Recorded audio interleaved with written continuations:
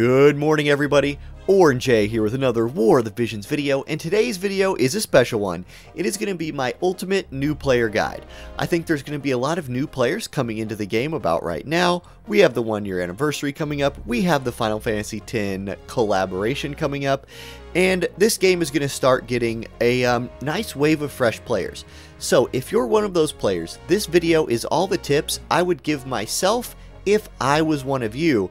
And in less than 20 minutes, I'm going to tell you all the things you should do to get your account going in the right direction, so you can start clearing that in-game content, so you can start competing in high-level PvP, so you can just feel like, hey, I have a pretty strong account that can do most everything in the game, and I'm at the point where I can start focusing on getting stronger.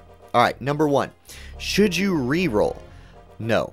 I don't think you should reroll in this game. Now, if you're coming in because there's one unit that you saw in a commercial and you're like, I really want that unit, I still don't think you should reroll, because I think we're probably going to get some unit selection tickets from the anniversary. But if you really want to do that, hey, play how you want. However, in the past, I would have told people to reroll, because there's one unit in particular you really need to get and you really need to max out to power up your account. That's Jayy.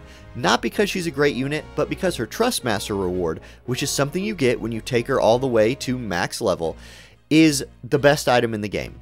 The only way to get it is to fully limit break this unit, and if you don't have it, your account's going to feel crippled. The nice thing that Gumi has done is they've put her in the guild medal shop. You will quickly learn what the guild medal shop is as you're playing. It's just where you can exchange your guild coins for items, for units, stuff like that. Jayy's in there. You can get her for 2,000 guild coins, and you can get 10 of her shards a day. This is what you want to do. This is the first thing you should spend your guild coins on. She's one of the first units you should focus on leveling up. Get her maxed out as fast as you can. She saves you from having to reroll for her. This is a massive power up to new players, and it's the first thing I wanted to talk about. You don't need to reroll unless you just really want to, then do whatever you want. Okay, let's move on to the meat and potatoes of this video, which is your account, what you're actually going to use to play, right? Units, vision cards, espers, gear, all that stuff. I want to start with units when I'm talking about things you actually want to go for and level up.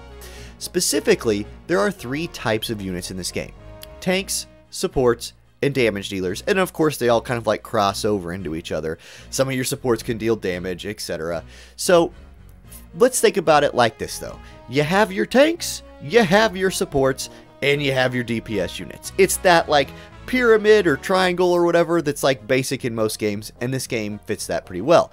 You do want to have a nice balance of all of these for your account to be end game.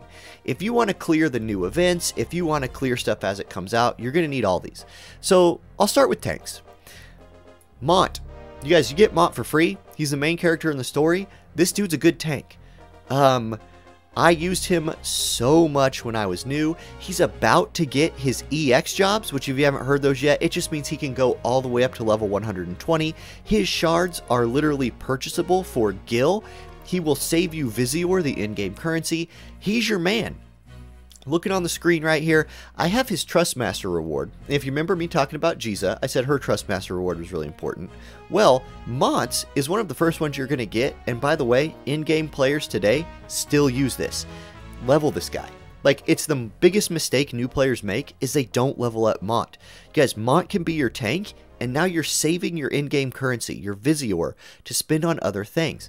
Mont is a great unit. One of the things that makes him a great unit is his Paladin sub-job.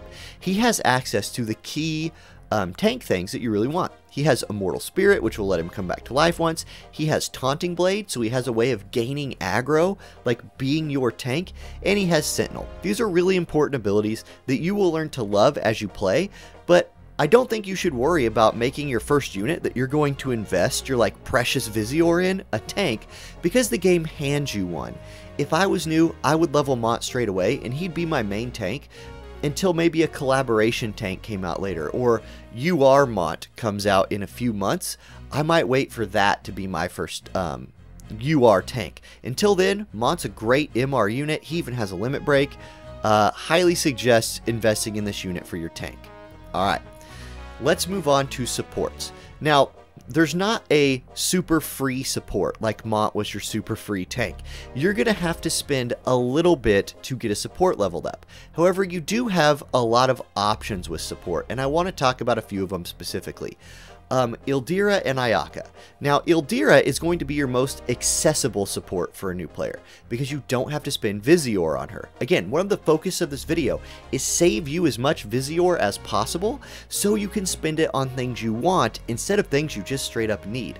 Ildira is a Visior saver. You can get her in a shop. I'll show that here in a second. Ayaka is like your prototypical best healer unit in the game. She has all the healing spells, she has a limit break that's a heal, she has access to full life, which if you've ever played a Final Fantasy Tactics game, brings a unit who's dead back to HP at full life. Great skill. If you happen to pull Ayaka, you know, in one of the pulls that you're getting as a new player, I would suggest investing into her and leveling her up. She won't let you down.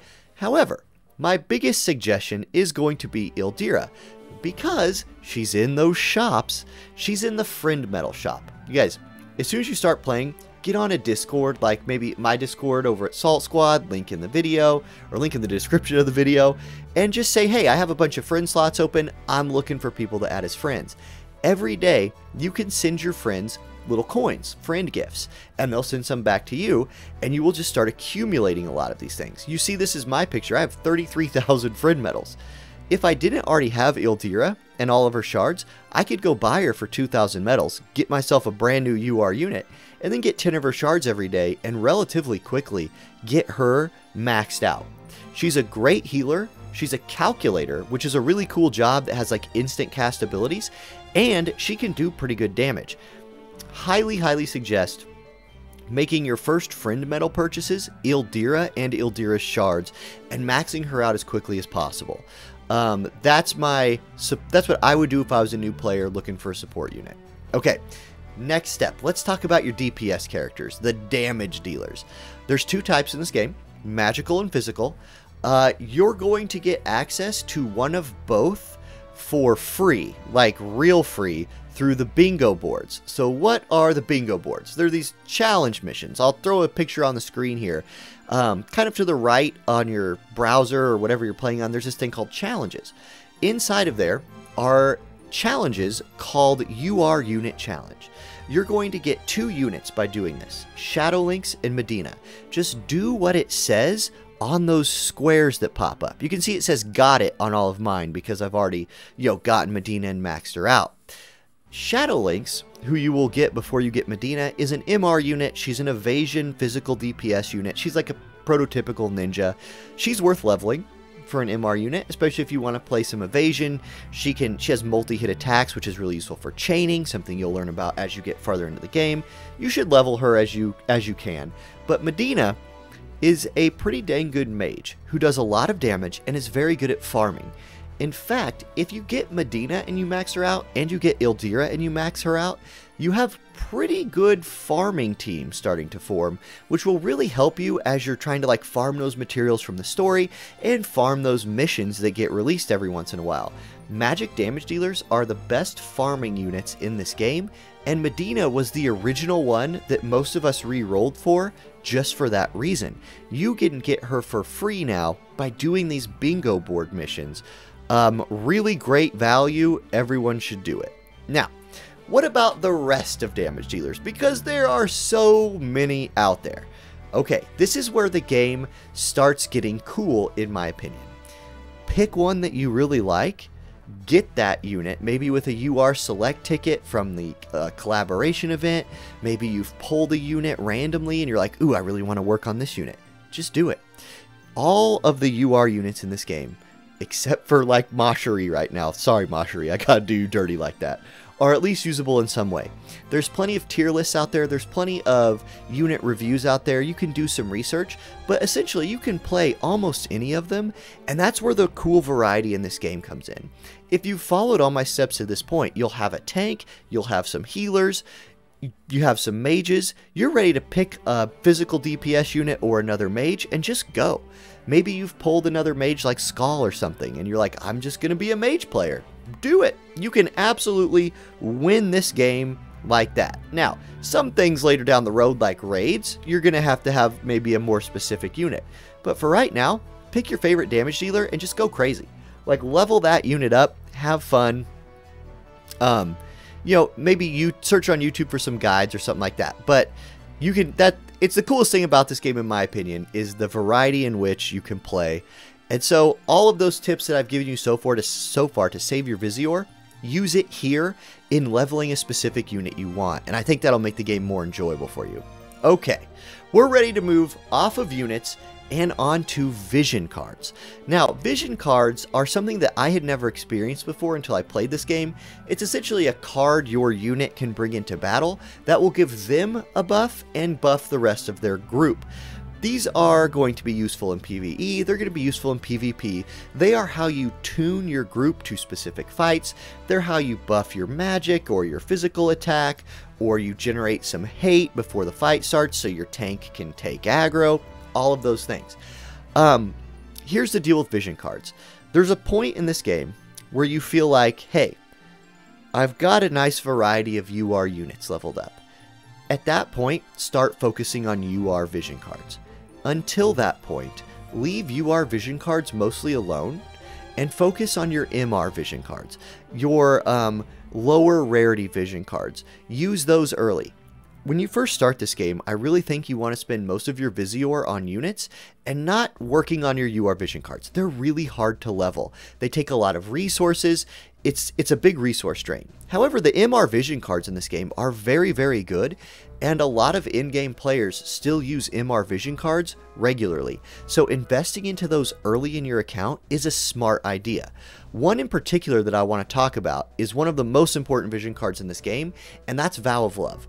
It is an MR ranked vision card that you can get in one of those shops for, you know, free, just your medals, right? So here it is on the screen. You see the stats on the top, that's what it gives your unit. It gives HP, attack, and magic. It gives a lot of HP and a little bit of attack and magic. Okay, the important thing about this card is it is a tank card. If you look at the unit effect where that arrow's pointing, it increases the chance of your unit being targeted by 5. Now, what that 5 means is it's in a formula. Essentially, it guarantees the first 2 attacks from the enemy team will go towards your unit, which buys them time to use one of their other hate-generating abilities. It lets your team set up. It's one of the most important cards in the game and sees a ton of play in the end game still for players who've played this game for approaching a year. Get this card and level it up. How do you get this card and level it up? Great question. Well, the Arena Medal shop. One thing you can do every day, and you should do 5 times a day, is just go participate in the arena. When you're a new player, you're going to get smashed probably. Doesn't matter. You get medals for getting smashed in the arena. Start saving up these medals and make sure you get Vow of Love and start working on it. Get Vow of Love maxed. It's really cool that you have access to it in the Arena Medal shop, because back in the day we did not, and we just had to randomly pull this thing once. And people who couldn't pull this thing had a rough time progressing through like PvP, climbing any sort of ladder, because they're like, I just can't generate hate with my units. This is a clutch card. It's super important. Like, go get this thing. And I wanted to show you that you can get it from the Arena Medal shop. We're going to get a lot of free pulls in the anniversary, by the way, so you'll probably pull this, or maybe it and some duplicates of it, so you can start gathering those shards and leveling it up. But the Arena shop, if you don't randomly pull it, go get it from there. Okay. I think that's about all I want to say about vision cards. If you just really feel like you need a UR vision card and you want to sink some Visior into it, you can. The game is going to give us a lot of like guaranteed step up banners where if you do like 5 pulls, you're guaranteed to get a vision card. And then there's ways during that, like bingo boards and things, to get the shards for those vision cards. But you guys, the crux of this game, the most fun part of this game, is the units. So I highly suggest focusing on your units first. But if you just really, really want one vision card because you have a favorite unit and they have a perfect vision card because you watched a guide and it said that, go for it. You know what I mean? Play the game however you want. These are just my tips. Okay, next. Let's talk about espers. Kind of that other piece to the unit puzzle. Espers are summons from other games. Your units can equip them, and they buff your unit's stats and give you like specific slashing attack up or magic resist or something like that. Here's the thing with Espers. There's just not really a super fast way to level these. You're going to collect them by pulling the vision card they are attached to. For example, if you pull the Fenrir vision card, you also get the Fenrir Esper. You don't ever need to pull another dupe for that Fenrir Esper. You just need these crystals to level them up. You will get the crystals over time by running the Chocobo missions.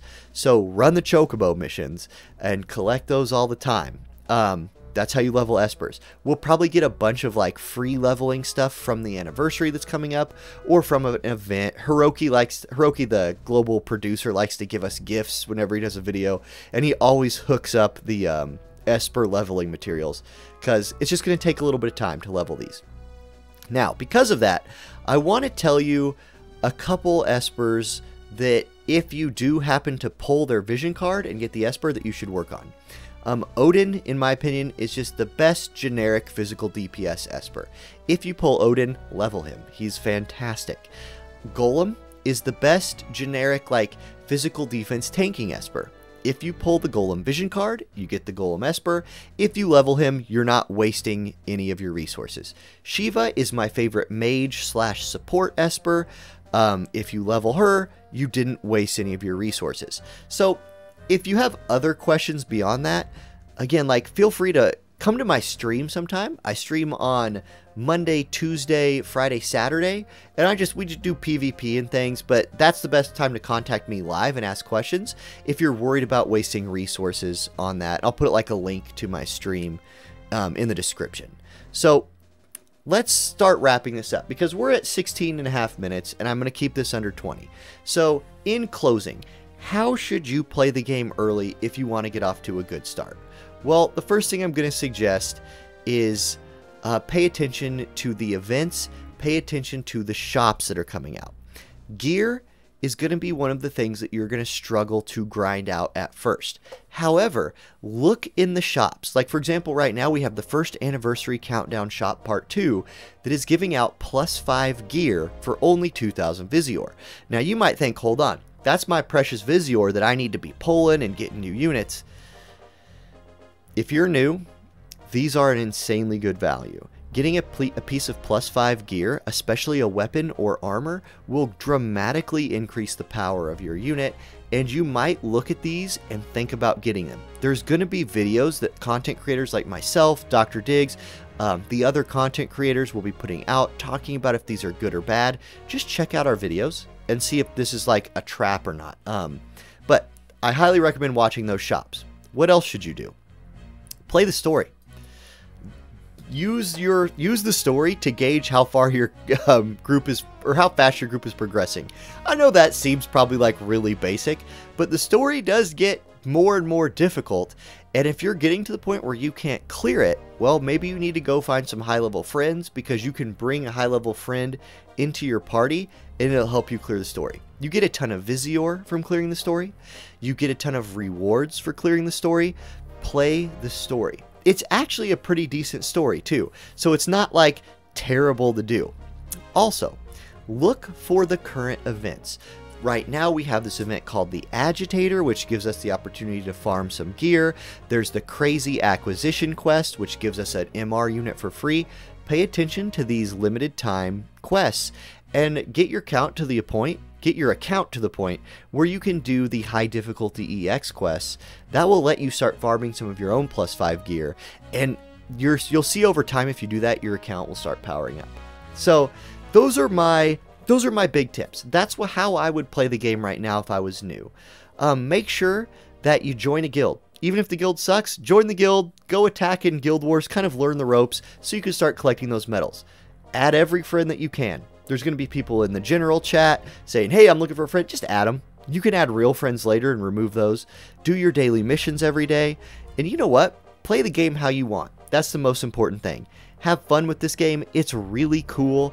I've really loved it. I've played it for almost a whole year now. And you know what? If you have any questions or anything, stop by my stream sometime.